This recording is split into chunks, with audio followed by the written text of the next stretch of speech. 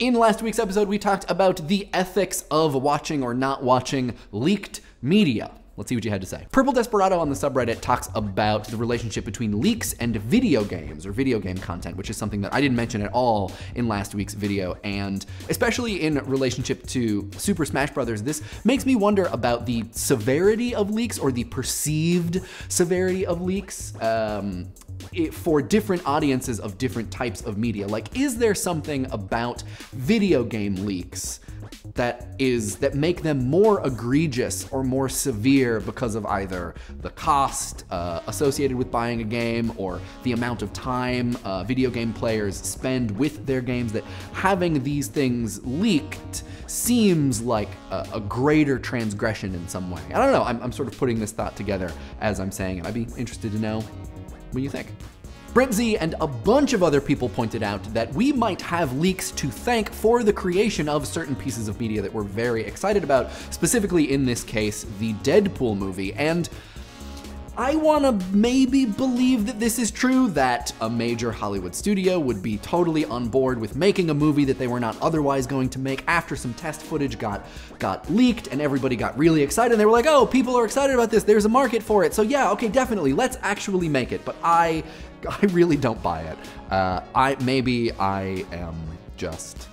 my cold robot heart is just not feeling it, but I don't know, I'm skeptical. Friend of the show, Professor Puppet, likens watching leaked media to sort of peeking into your Christmas presents before Christmas morning, and I kind of feel this, and I also really feel this description of looking at low quality leaks of things like photos from the Star Wars set and getting like a little bit of excitement or a small amount of insight and joy from this thing, but then feeling like you're borrowing happiness from later, that if you were to not experience those things, you would have saved that excitement, just a little bit of it, for the full high quality release where you can then be just overjoyed and overexcited in this really sort of effusive way. So yeah, I feel ya, Professor Puppet.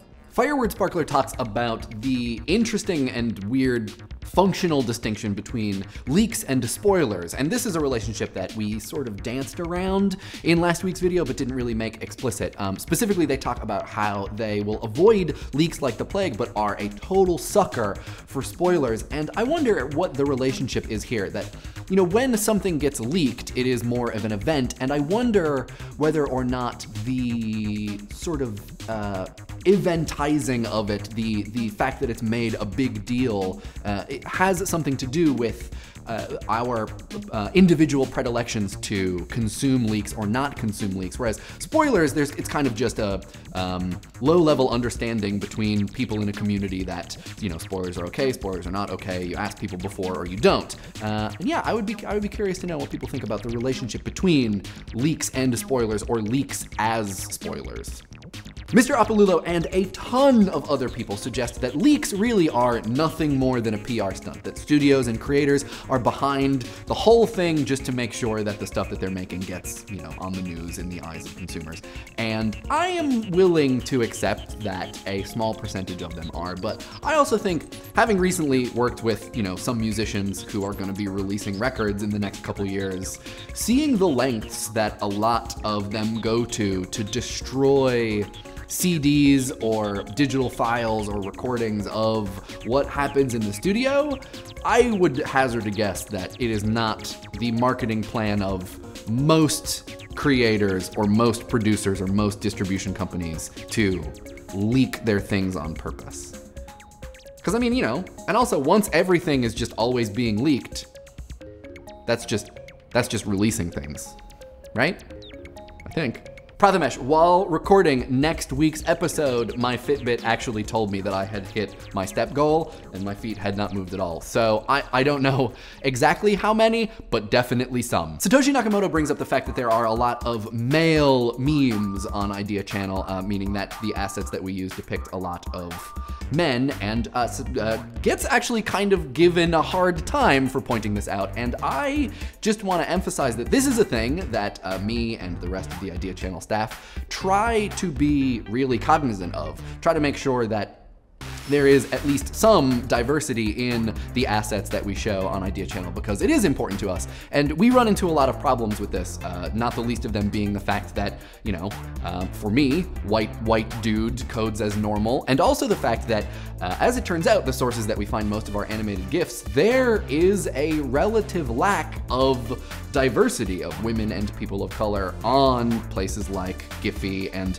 you know, in the first couple pages of the YouTube image, the Google image search for animated GIFs. So, I mean, that's no excuse.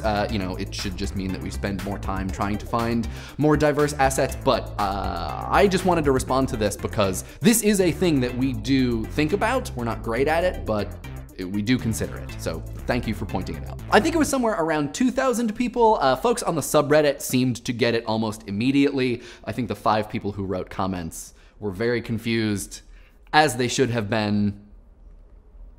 We just wanted to experiment a little on y'all, I guess. All throughout the comments on last week's video, there were great takes on the economic aspects of watching or not watching leaked media. For instance, Fuzzmunky talks about how if you are watching leaked media, then you are stealing because you are not giving money to the people who are making the things that you are invested in. You're sort of taking a different route, and that doesn't incentivize them to create more. Whereas Alderick talks about how people who watch leaks are maybe the types of people who are more likely to spend money on these things that they're excited about anyways, that if you're watching a leak, you're probably excited, and so you're probably gonna invest as soon as you can.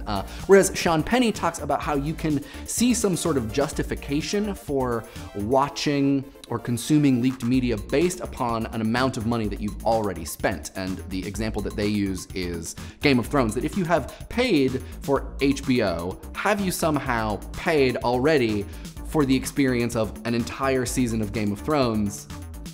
That feels like a stretch to me, but to see it explained, I'm like, but maybe I have.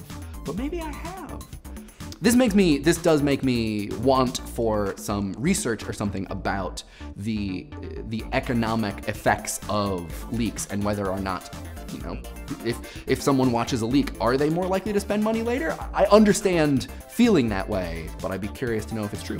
Divena Harlow and a ton of other people talk about how if you live in certain parts of the world, seems like Australia is one of those parts, like whoa, you kind of have no choice but to watch things that have been leaked in some way. And this is where we get to a fine line between leak and piracy, that if there is a TV show that is going to be released in Australia 6 months after it is released in the United States, someone in the United States records it and uploads it to the internet where someone in Australia can then download it, is that a leak or is that piracy?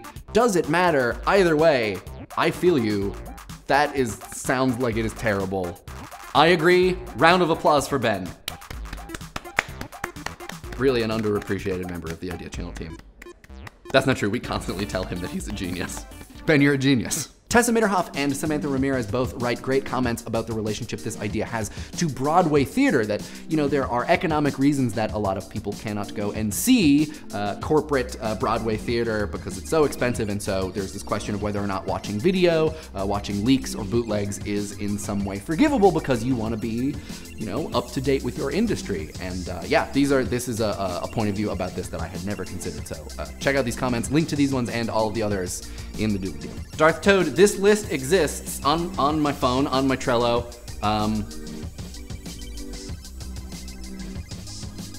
It's not short. Not a short, there, I got to the end. It's not a short list. Someday they will be made. Lois, it is mostly lots of hand waving and shouting about weird music while drinking coffee. In and around Brooklyn. It's okay. It's just all right.